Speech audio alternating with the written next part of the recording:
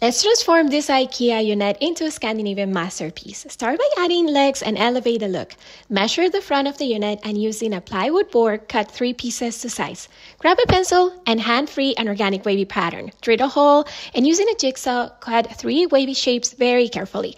Remove all imperfections with a good sand and now attach the shapes into the unit with a brad nailer. Scuff sand the unit and then let's paint using your favorite color. I did 3 coats for a perfect coverage. And now, voila! What do you think? Enjoy your new hack. It's so fun, right?